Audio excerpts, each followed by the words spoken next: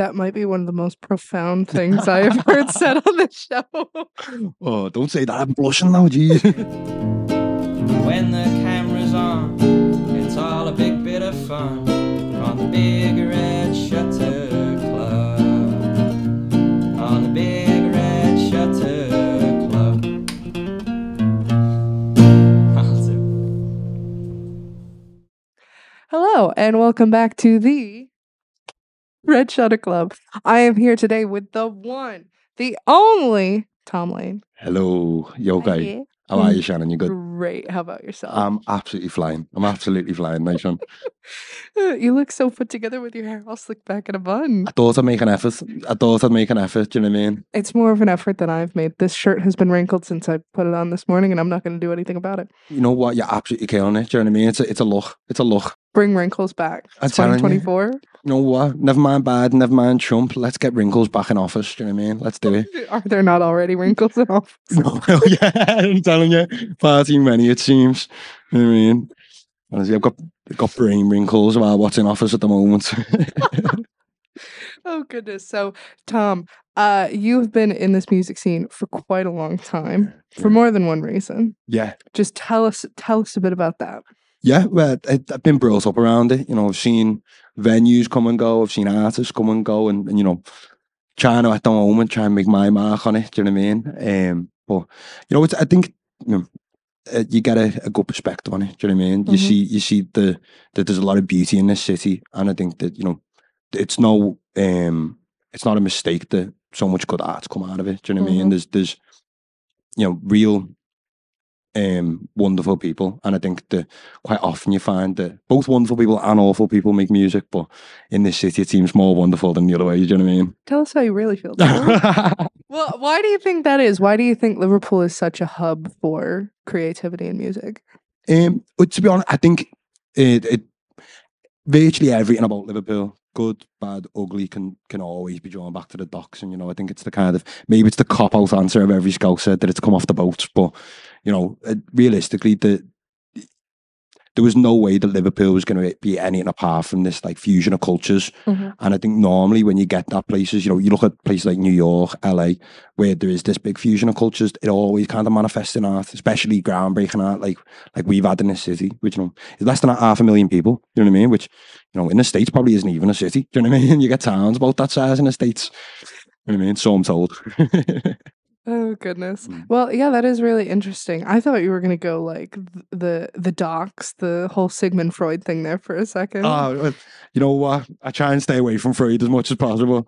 You know what I mean? You got to give yourself an easy life. You know what I mean? I'll go Carl Jung instead. He had a bit of an idea. Or that's who it was. That's who it was. No, to be fair, I mean, you know Naz like I know Naz, and he speaks a lot about Carl Jung, and I think, you know, there was that dream, wasn't there, about where he went, and it was the pool of life with the mural that's just down the street. 100% on the very street that we're on. You know, the famous Matthew Street. You know what I mean? But yeah, I think you know, realistically, there was only going to be one way that Liverpool went. If you look at all the kind of things that have come together to make it, you know, the reason that the Beatles became band was because, you know, they were getting records off the docks. Do you know what I mean? They were getting the records, the R&B records from America, and that's where it's been born. You know, and I think there was other stuff going on. I don't know if there was called, what was it called? It was called like the I forget what it was called, but there was a huge country scene. Like before the Beatles was known for its country scene. Now it gets like that Mississippi vibes. Do you know what I mean? But it's a wonderful place, man. It's a wonderful place full of like all mad characters, as you well know. Do you know what I mean? And it tends to be that my characters go to art, do you know what I mean, for whatever reason. That's the go-to thing I find with the scene, is nobody wants to say anything particularly good or bad about people, so it's just, oh yeah, he's a character. Yeah, that's it. And it can mean anything. 100%. And that's a scale, do you know what I mean? Yeah. That's a whole spectrum of characters, do you know what I mean? And someone goes, yeah, he's a character, and then you're trying to figure out what the subtext is behind that, do you know what I mean? Yeah, exactly. 100%. Oh, goodness. So, in your own music, you are a fantastic songwriter and a wonderful guitar player. So tell us a bit about your personal muse and kind of how you got to where you are. Yeah, I mean, I think most people know that now that my dad's a musician, you know what I mean? He can be difficult to miss, you know what I mean? Wait, who's your dad again? I don't know, some guy back in the day now.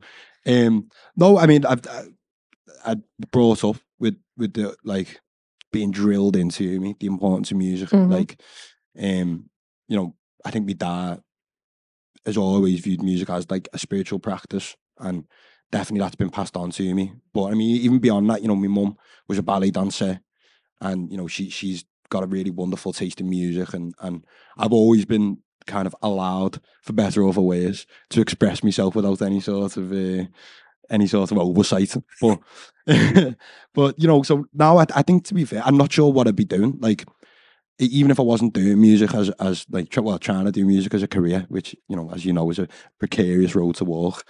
But even if I wasn't doing it, I can't imagine not writing songs. Yeah. It's it's therapy, and it's it's the way I deal with a lot of things, and the way I kind of sort my mind out. You know what I Mhm. mean? Because at times my mind's it's you know what I mean? It's all over the gaff. You know what I mean? A minefield. Yeah, Yeah, yeah, 100%. yeah, yeah. And for anyone who I don't reply to very often, that's why. You know what I mean? I'm doing stuff in it over here. You know what I mean? But yeah, no, I think you you sit down and you write songs, and sometimes you sit down with that intention, but more often than not, I sit down with a guitar because I've got something on my mind, or I've got something really boss has happened, or something really awful's happened, or whatever it is, and music's the kind of, you're able to externalize them problems a bit easier, I think, if you can try and sum it up in lyrics and melody, especially. So I always try, always try and do it truthfully. Sometimes you look back and you go, "Ooh," I was trying to do something here that didn't quite work, but you always try and be as true to yourself as possible at the right time. Do you know what I mean? So, Yeah, definitely. yeah.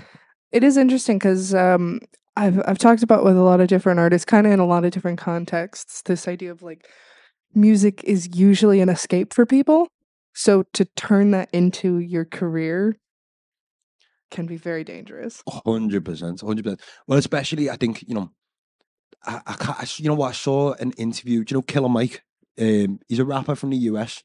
Sounds familiar. Yeah, he's really cool. If you don't know him, check him out. Mhm. But he was talking about they were talking about like why so many artists end up in bad situations, and he said that all artists are troubled in one way or another. Do you know what I mean? Without kind of being a little bit pretentious, but I think the best art comes from dealing with stuff. You know what I mean? And that's why you find that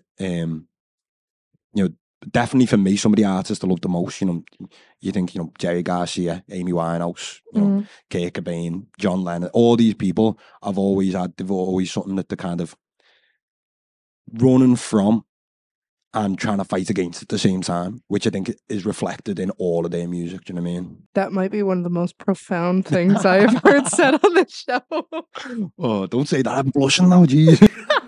I mean, what it is basically you're just trying to get birds and that, and you're like, you know what I mean? I have PTSD. You stop it now. Oh my god. But it definitely is. I know that in my own songwriting, I'm not in music. I'm in music by accident, as you kind of know. I just met Paul in the hallway while some baby birds were hatching in the entryway. That's the story. And then it was like, oh, come to the open mic, da da da da. Da. And so I like to sing, and I ended up here on accident. So I've never been like I'm gonna express myself through songwriting kind of person. But now that I've kind of learned to do it, that's the only time that I can write something good. 100%. Nothing else. That's a very happy accident. I'll Yeah. tell you that for nothing, because you're a really wonderful musician, honestly. Thank you, Tom. No, but I mean, you know what? I think, even though you say it was by accident, I've heard you play before, and I've heard you sing before, and there's no way. It's kind of maybe a coincidence rather than an accident, do you know what I mean? Because, Okay, a coincidence.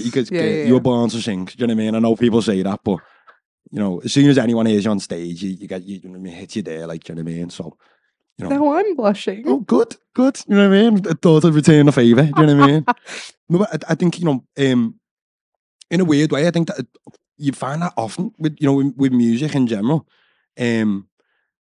Sometimes, you're not looking for it, but it finds you without being, again, I'm always a bit conscious about being a little bit pretentious, but Yeah. you know what? In a way, that's how I see music. That's how I see music. I see it as a genuine, it gives humans the ability to access something higher without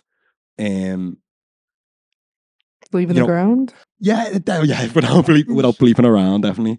No, but I think in general, without it gives people um, a personal link with that, and I think that sometimes people search for that in religion or people look for that in politics, but quite often, that is done on much more of a wider scale. Mm-hmm. Whereas music's your ability to access something that is completely personal to you. Mm-hmm. That quite often, like I couldn't explain how music makes me feel in any sort of way Mm-hmm. that made sense to anyone, but I know how it makes me feel, Yeah. and I feel it when I'm playing. That it like that I feel like I'm in no other thing, but anything can make me feel that way. Mm-hmm. You know what I mean? It makes me feel, you know. There you go. You know what I mean? There's no words. No words, no That's words. it. Oh my goodness. No, it is strange. It is strange.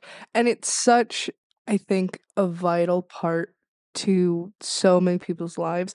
Like even before I was a musician, all I did was listen to music.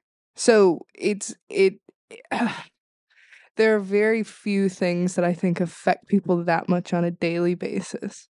But it's this industry that people look at in a weird way. But it's so important. It's a weird thing. Yeah, I think to a certain degree you kind of got to separate the industry from the art. I think Mm-hmm.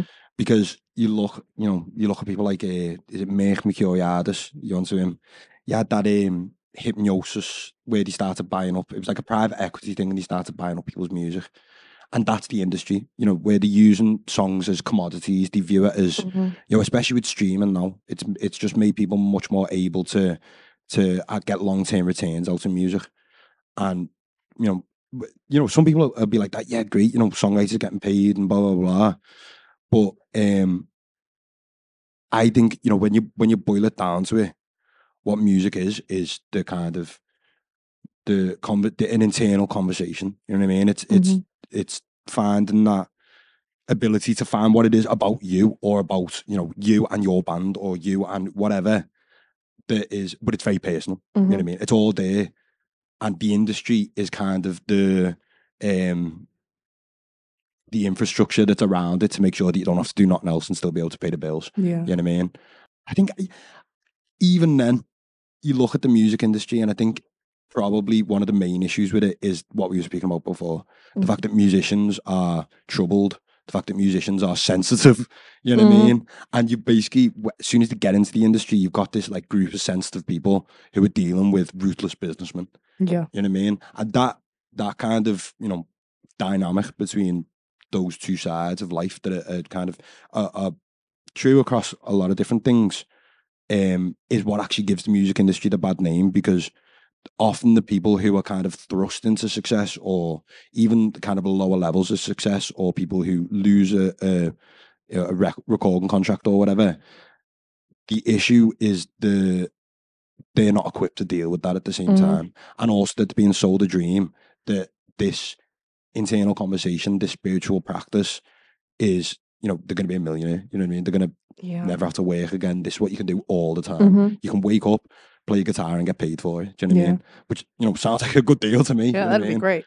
Well, it's like actually I guess we had on for you it'll be earlier in the season. For here today, it was earlier today. Mm. Is Liam Crombie was talking about creative well-being, how he was thrust into success at like a early age and didn't quite know how to deal with it because it was this, this passion of his turned into the career, and it was all this stuff came alongside of it, and he wasn't taking care of himself with like partying all the time, and it just became a mess, Yeah. and he had to step away from it.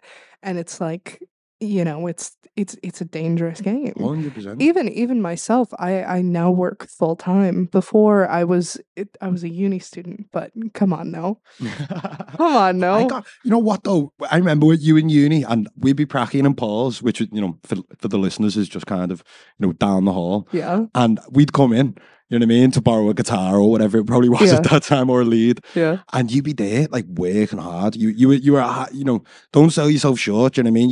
You were a grafter at uni. I remember that. Do you know what I mean? You'd be sat there for 10 hours doing essays and all the rest of it. Do you know what I mean? So, but I think that's another good point about the industry. Realistically, it when you're describing the music industry, I think people see it as this one thing, when actually it's more of a network of these informal relationships. Yeah. And one of the things that comes from it, partially because, the places that music's being played, and therefore the places that, traditionally musicians were being found, was bars, clubs, there was alcohol, drugs, that was all going alongside it. Yeah. So you feel you have to be in that scene doing, speaking to these people. And again, it causes its own issues. Do you know what I mean? You feel like if you're not partying, then you're not seeing any industry professionals, or you're not in the place that you need to be to get And success. it's so true. I'm gonna make sure this camera's on. Yeah. It is so true, because when I first wanted to enter the music scene, I had no idea how to do it. I showed up to the Jacaranda one night, and it was a night that had happened to be canceled. I'd gone to Monday Club, but I was like, well, this is a bunch of like men that are older than me, and I'm 19 and I don't drink, and I'm just, what do I do? So it took me being a part of the Ditto crowd, the crowd that does go out afterwards, that like maybe not parties, but kind of parties. Yeah. So it took that to build the networking and to kind of learn some stuff about the industry. And because I don't drink, I couldn't have found that as naturally, Well, I mean, I think also, like, so I completely understand that. And something that that I've only learned through, relationships with women, that is kind of not even really on a lot of men's radar, is, a lot of these places where you need to be to speak to these people are not safe for women. They're not. It's full of, real dangerous, predatory old men. Yeah. And so you're discouraged, and that's why I mean, it's not the only reason, but that's one of the reasons why, women are underrepresented, is because you've got to go to these places where you're not safe. You're literally putting yourself at risk to try and chase this dream. You know what I mean? That's not guaranteed. Yeah. You know what I mean? Even if you are really talented and you're a good songwriter, and you've got a good look, and all of these things that can all come together, and then for whatever circumstance, whatever situation, it doesn't work out anyway. I know I talk to Ellie Burke about it all the time, because I always go to Monday Club because it's down the street. And I've now become pretty good friends with a lot of people that go there. I'm good friends with Ian, who runs it. So it's now comfortable, but it took a long time to be comfortable. And that's me as somebody who grew up networking with older people more in a business environment.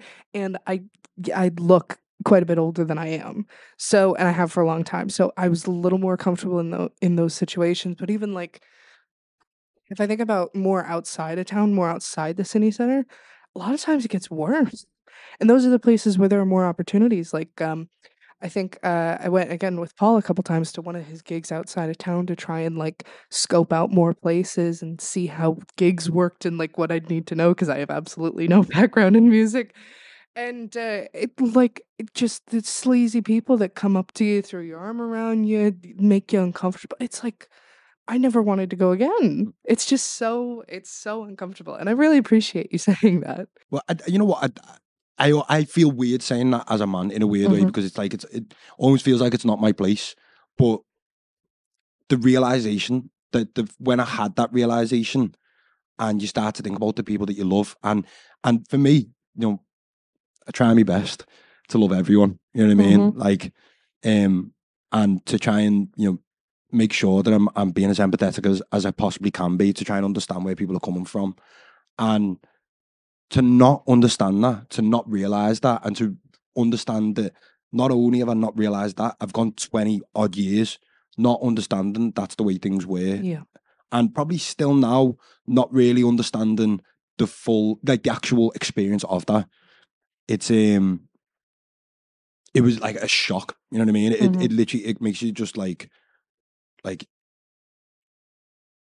watershed moment where you just go, what what the bleep are we doing? You know what I mean? Like, and the thing is, it can be a shock. I literally had a shock about this a week ago, where I was talking to Tom Bradley from Thomas Bradley Project. Lovely guy. Shocker that those are connected. But I was talking to him about, I had quite a problem last year with, I'd show up for a gig, a covers gig, not an originals gig, a covers gig, where I was promised a certain amount of pay, and then halfway through they'd cut it. They would cut my pay in half halfway through. It happened to me on 3 separate occasions over 3 months, and it was some of the only gigs that I had, and I was trying to do that as a living. And Tom was like, "Well, they're doing that 'cause you're a woman?" And I was like, "It's probably true." Mm. But I couldn't connect the dots. And I was like, "Why is this happening?" And I'm like, "Oh, wait. Duh."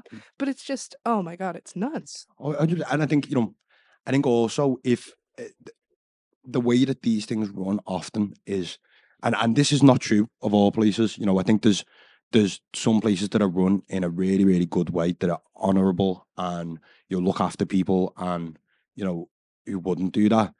But I think it's far, far too common that, because they'll find any reason. If they smell a little bit of weakness or they smell a little bit like they can get away with something, then they will. Yeah. They'll take you for everything you've got.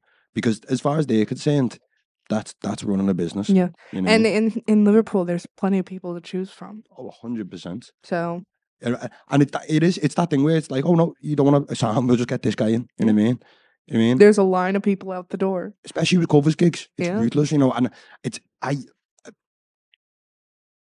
I was going to say I hate doing covers gigs, and I don't. I prefer to do originals gigs because I feel that's where my strengths are as a musician. Because I mean, even though I work hard at my craft, there's people who are far, far more talented musicians than I am. And my strength probably lies in the fact that I've also had a really, really, really good musical education. You know what I mean? From young, I've been exposed to music that most people would give most people nightmares. You know what I mean? Like out the womb, immediately handed a guitar. I tell you, trout mask replica as soon as I was born. You know what I mean? My mom was there like that. Yeah, 100%. Yeah. But no, it is. It's. I think right now, if you're a musician, you need to start backing the boys. You need to. No, I know. When I say the boys, I mean the people. I don't just mean men. You know what I mean? Like I see the boys. That's a unisex. You saw the comments coming. No, I'm telling you. Listen, stop typing. No, but you need to back your mates. You know what I mean? The only way that this Liverpool scene is going to realise its full potential is if you start looking after each other. Don't get angry. Don't get jealous when people get success. Don't get, don't be chatting wham about people behind their backs. You know what I mean? Be happy. Be gassed that, you're doing well. Yeah. You know what I mean? That they were playing in the same gaff that you were playing a few months ago. You know what I mean? And now they've just signed a record deal. Yeah. You know what I mean? And I think that by and large, when I say that, I'm not saying that to all people because I think, anyone that I have any time for, is glad when you see, I say a Scouser. When I say a Scouser, I mean someone in the Liverpool music scene. You know what I mean? Then when you see a Scouser doing well, do you know what I mean? And I think you had a few bands in recent times where I've seen they're doing well or, it looks like they're going in a certain place and people are talking about them as if, they don't deserve it. You know what I mean? And they're not seeing the work that's got him. The big one for me is Stone. I've heard a lot. Oh, yeah. And people as if like Finn Power hasn't been grafting at this for years. You know what I mean? People who weren't there when he was doing the boho stuff. He weren't there. You know what I mean? He weren't there when he was checking coats in Studio 2. You know what I mean? He was worked hard, and because of who his dad is, they assume that he's just been handed it, and it makes me angry. It makes me angry. I can't lie. You know what I mean? As someone who's experienced that on a much, much smaller level, you have people who attribute my ability to my father who weren't there when I was playing guitar before school. You know what I mean? Waking up at 6 and, jumping on. It's stop. You know what I mean? Stop diminishing people. Because there's real, joy to be found. And you're not going to find it in them dark places that you're going. You know what I mean? Yeah. So that's my little rant over with it. You know what I mean? But, it's definitely an important thing because there really is a dark side to the scene. And it's like just, oh, I don't like this person. Oh, I don't like this. I don't like that. I understand the idea of like only having time for people who genuinely make you happy or you think genuinely care about you and you genuinely care about them, because I'm a person who I don't have a lot of time, and the time that I do have I want to give to those people. But to have like petty, I don't like this person, I don't like them, it's silly. But if nothing else, you're spending your time on that person then. Yeah. You know what I mean? That's what it is. You know what I mean? That's the thing. Like That's what it is. they're absolutely living in your head rent free. You know what I mean? They're in there rent free. Yeah. So you best just fucking change. Pardon me. You best change your mindset. You best change your mindset and get to loving. You know what I mean? Yeah. Let's get to loving. You know what I mean? Because it feels great to say you're off and nothing. Yeah. You know what I mean? Yeah. And as some recently, especially, I've been trying to be a bit more active and see people and be a bit better at responding and stuff. And you just realise that like most people are boss. You know what I mean? Most people really are Yeah. boss. Yeah. And the more people you meet, you are going to meet a few wrong ones along the way, but Mm-hmm. you're going to meet people who are going to change your perspective on life and who are going to make your life better for being in it. And, you know, make ready to receive that. Do you know what I mean? Make sure that you're in a position where your head is not so battered that you can't see, you can't see the wood for the trees. Do you know what I mean? Definitely. That is some deep shit. I'm a deep guy, Shannon. You know Yeah, this by now. Do you know what I mean? This has been like one of the most like just deep zenny vibe interviews I think we've had, and I'm here for it. I'll take that. Do you know what I mean? No, you know what? I was made up when you asked me to come on, and I think part of it. I'm not gonna lie. I was sitting on the bus before, and I was like, if anyone's listening, what do I want to tell them if they listen to me a little bit? And it's life feels awful sometimes. Life really does get on top of you, but there's ways where you can, reduce that level. You know what I mean? By mindset. And sometimes things happen where it makes life difficult, and I'm not trying to detract from that because you've got to deal with them situations, and sometimes you are going to be upset, and sometimes you're not going to feel good. But if you can change your mindset where you're loving people and you're trying to be kind and you're trying to be empathetic, you realize that like that makes all that other stuff easier to deal with. You know what I mean? And also you have loads of fun.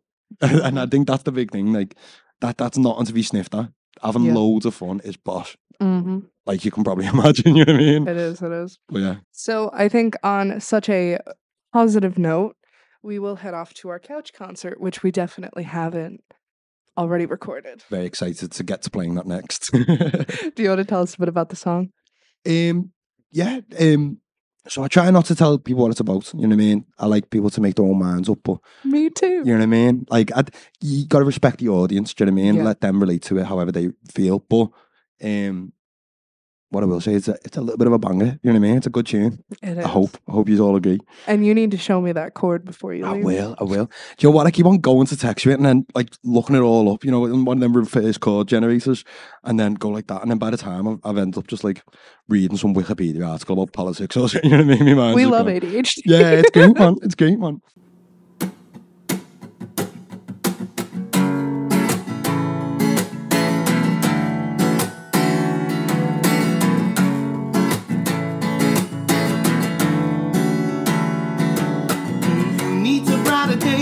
Saturday and I'm gone.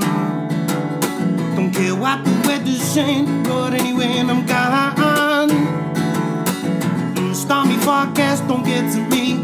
Back on my feet, so I'm touching the street. Oh Lord, I'm gone.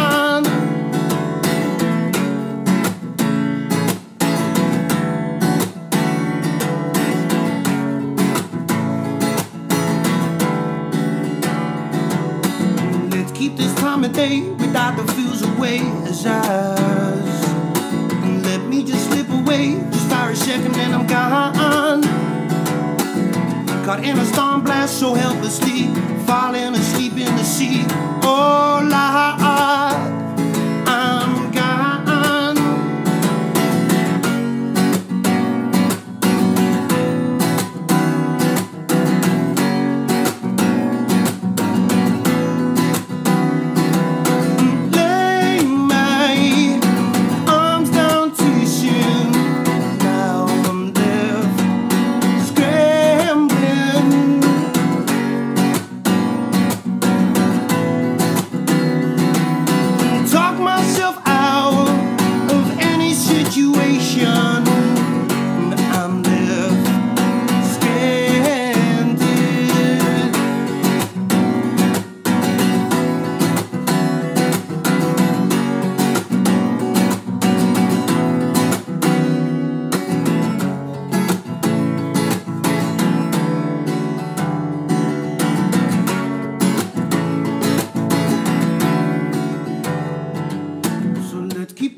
day without the feels away his eyes. Let me just slip away just for a second and I'm gone.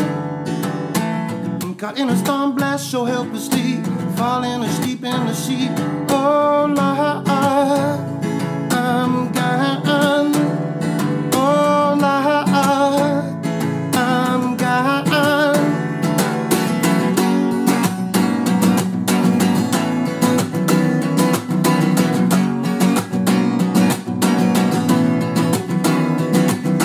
Lay my arms down, teaching. Now I'm left scrambling.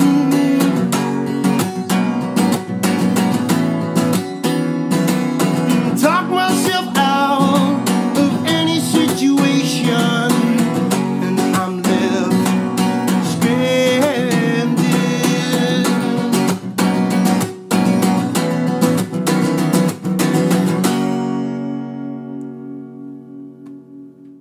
That was lovely, Tom. Thank you very much. Thank you very much.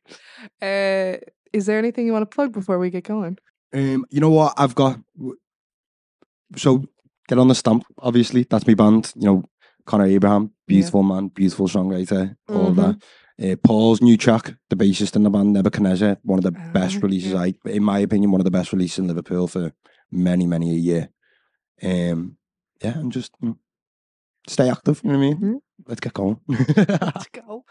Yeah, so thank you so much for coming on and joining us, Tom. Thank you for having me, Shannon, about the ball. Thank you very much. So thank you much, and thank you so much for tuning in.